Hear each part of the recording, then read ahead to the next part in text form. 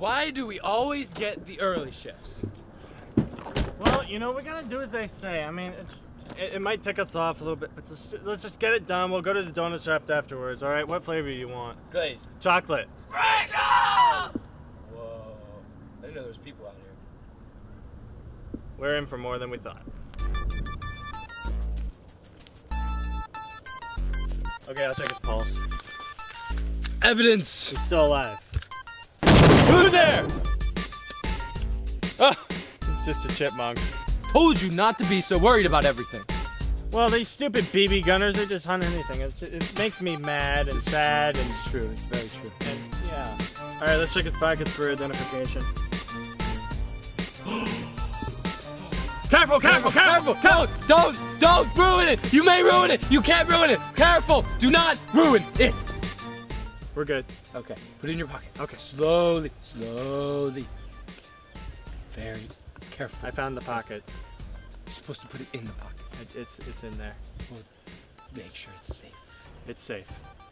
Okay. Did you find anything? Yes. Oh, what'd you find? Get on the phone. Okay.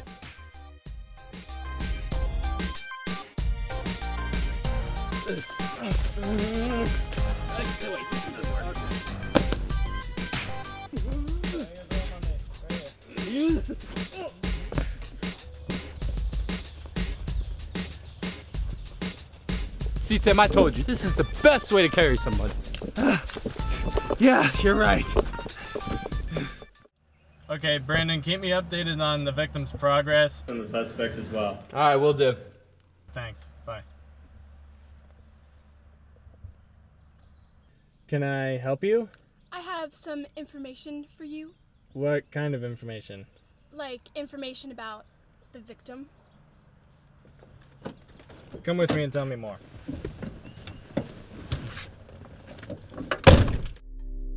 Okay, so tell me more about what you know.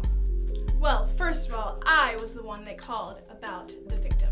And I also have some stories about some possible suspects.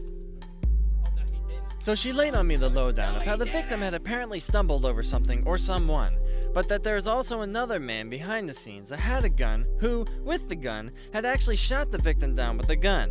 The reasoning is unknown. There were also two other suspects who were having a rock throwing contest nearby, and one of them had accidentally nailed the man with the gun in the head. The tales were baffling.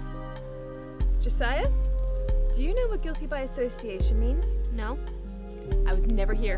So I extracted the only other info I could receive. Okay, so can you give me more information on these people, such as names, address, things like that? Of course, I know everything. Okay, Brandon, I have some suspects for you. Can you contact them and tell them to gather in the lobby? All right, I can do that. What's this about the victim getting a panda in his room? I never got a panda in my room. Just keep me updated when something important happens. But this is important. I didn't get a panda in my room. Why did somebody special get a panda in his room? Next time you die, you can have one, okay? Goodbye.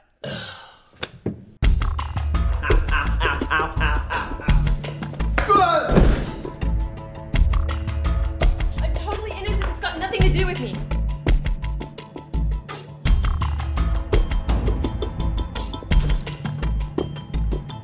So they all here? Good. Okay, so we had you all brought here because you were testified against. And I'm just here to ask you a couple questions about the victims. So Jeffrey, we'll start with you. Tell me what you know. Well, start with math. 1 plus 1, 3. 3 plus 1, totally different. Reinhardt! We'll switch to Isaiah. We'll get back to you later. It can't hurt you. Tell me what you know. Yeah, I shot him, but I missed. I don't know why I missed. I never missed. Except when I missed. Well, we'll take that into consideration. Brianna, let's go to you. Tell me what you know. I don't know what you have me here for. I know nothing about what happened. I don't know. I wasn't involved. Josiah, tell me what you know.